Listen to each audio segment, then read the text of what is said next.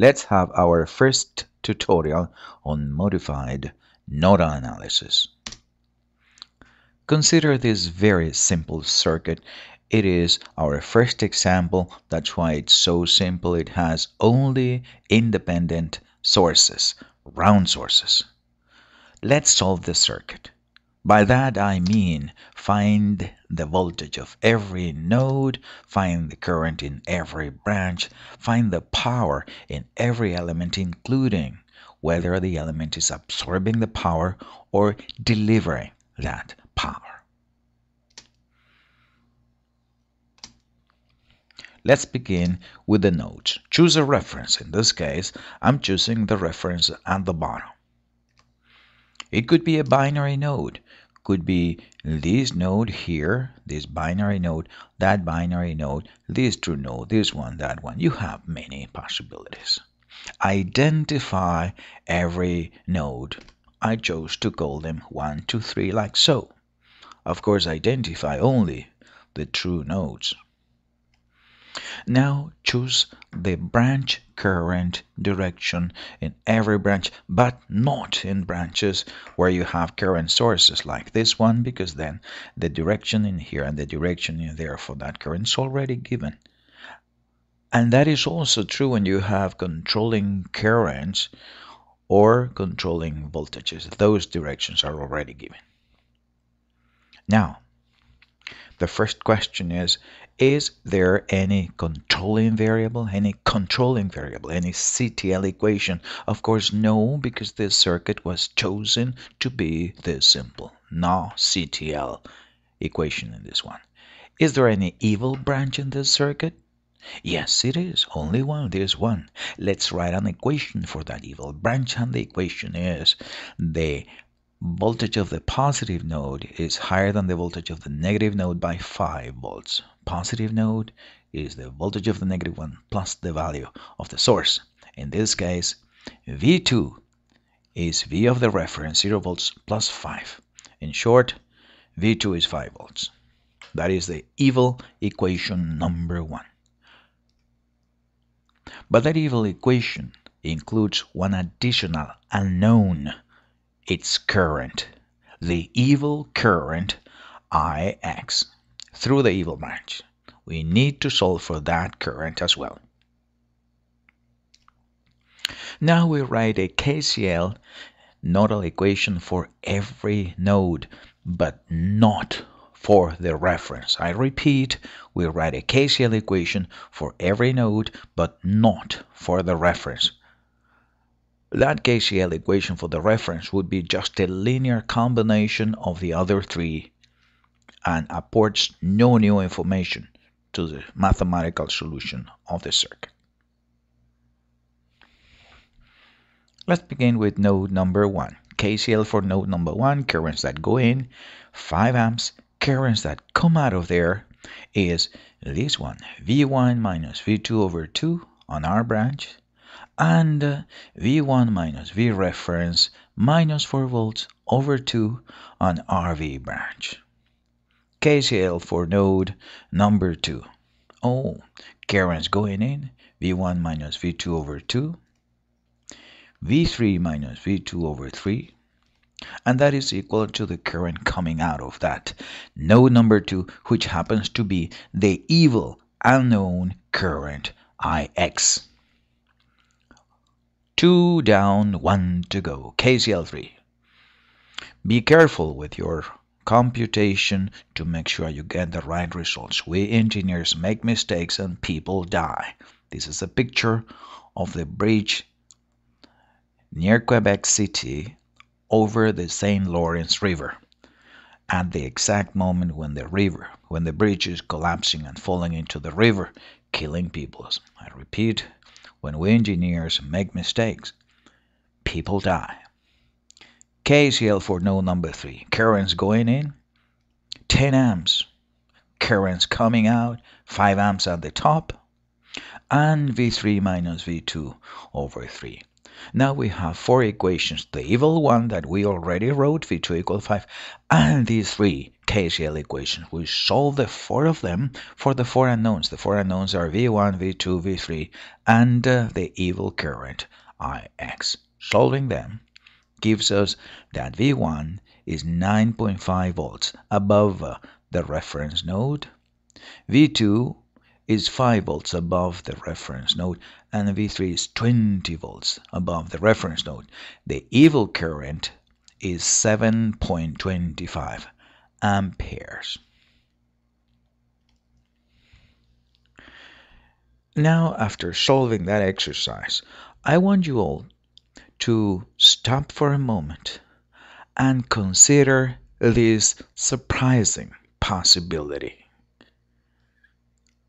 We have been nicknaming a V branch as evil branch. Are they truly evil? Imagine that in the same circuit, we were not interested in the current in the evil branch. We don't care about that. We don't want to compute it. Then, if that is the case, it may happen that the V branch actually is heaven sent. It's more an angel than an evil branch. Why do I say that? Because that V branch is telling us that this node is higher than this one in voltage by 5 volts. If this was node 1, this would be V1 and this would be V1 plus 5. If this was V2, this would be V2 plus 5. This is the reference. The voltage here is 0 volts plus 5. So you see that branch is reducing the number of unknowns by 1 instead of adding one additional unknown. In short, if I don't care, for the evil current, that source tells me V2 is actually 5 volts. And I can replace here V2 for 5 and here V2 for 5 as well. So V2 is not an unknown anymore, so we do not need to write KCL2, and we end having only two equations, KCL1 and KCL3, and two unknowns, V1 and V3. We solve them. Let's now work on the solution of those two equations with two unknowns. Of course, if we look carefully at the equations we got in this case, we realize that each one of them is independent of the other.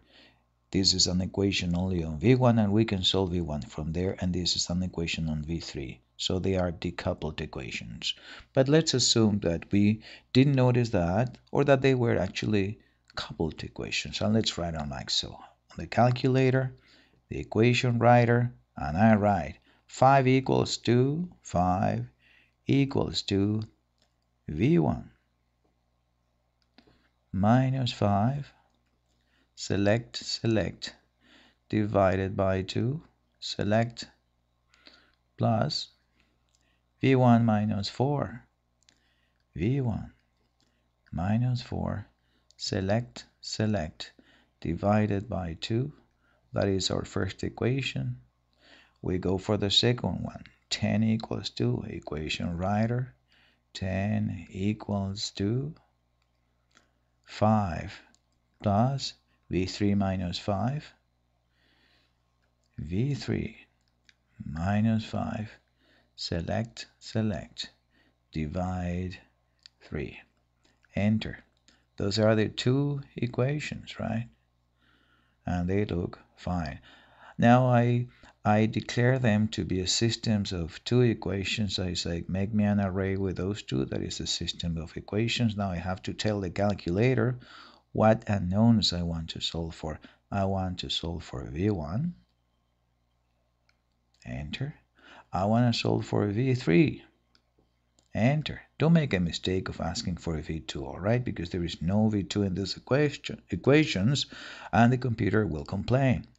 Now I say those two, I want you to create an array with those two. That is the set of unknowns. Now I'm ready. Go to the symbolic solver here.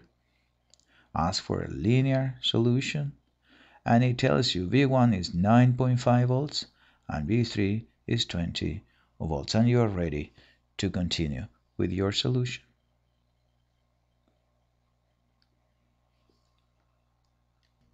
And we get V1 is 9.5 volts and V3 is 20 volts. Of course, we don't get the solution for 725. By the way, the not so evil branch, let's call that the angelic branch, gave us this piece of information that V2 is 5 volts. What happens if we really needed this current? Oh, it's easy. You know V1, V2, and V3. You can compute this current and you can compute this current as well. You use KCL here and find what is the current. You add them together, right? Absolutely. Let's move on. Let's say that I've replaced the names of the nodes with the values of the voltages in each one of the nodes. So 9.5 volts, 0 volts, 5 volts, and 20 volts. The values that we computed a moment ago. Well, this current then is 5 amps. It's given by this current source. This current here is 10 amps, is given by this current source. That current is just 9.5 minus 5 divided by 225 amps. This current here is 20 volts minus 5 volts divided by 5 amps. This current here is 9.5 volts minus 0 volts minus 4 divided by 2.75 amps. And what about the current here if we did not compute it? Well, we just apply KCL here and say we add together 225 and 5 and we get this current that has to be 725 amps, and the solution is completely there. Now that we have currents in every branch, let's compute voltages. The voltage in this resistor, of course, is 4 times 5, 20 volts, and the polarity is like this because the current is flowing from the right to the left. The same way, the voltage here is going to be 15 volts, and the voltage here is going to be 2 times 225. Yeah, this is 30 volts, 5.5, 4.5 volts with that polarity. Now that we have the voltages in all the resistors with the correct polarities given by the currents, we move on. We say, I want to find out what are the voltages in each one of the current sources. What is the voltage here? What is the voltage there? Please don't tell me the voltage there is 0, because you know better than that. For the current source, we do not know the voltage until we compute it, and that is what we're going to do. I'm going to use KVL, and I will choose a loop where I know all the voltages minus the voltage in that source. So let's begin with this one. The voltage in that source, which I'm going to draw plus minus like that. I could have drawn it the other way around. It doesn't matter. Yeah, I will compute it using a KVL trajectory where I know all the voltages minus that one. For instance, I could use this trajectory. I can say in that loop, the addition of all the voltages, yeah, going up and coming down, it has to be up to 0. Well, I begin my trajectory at this point, start point, and it's my end point, and I chose to travel this trajectory clockwise. Going from this start to the left, I'm going up by 30 volts. Going up by 30 volts, that's why I add plus 30 volts. I keep going up by 5 volts more. Well, 5 volts more. And here I go up by 15 volts more, plus 15. And here I go down by question mark, and I arrived at the end. Negative question mark, that is 0.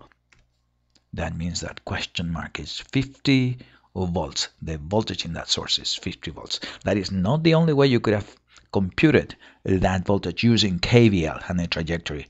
For instance, you could have done this. In this trajectory also, you know all the voltages minus question mark. Try it. That is the equation, the KVL equation, and the solution again is 50 volts. But of course this one has more terms, the possibility for errors is greater, and you need to work a bit more. Personally, I like this last one the best. You see, you don't have to follow the wires of your circuit. In here, this is what I do. This is what I do.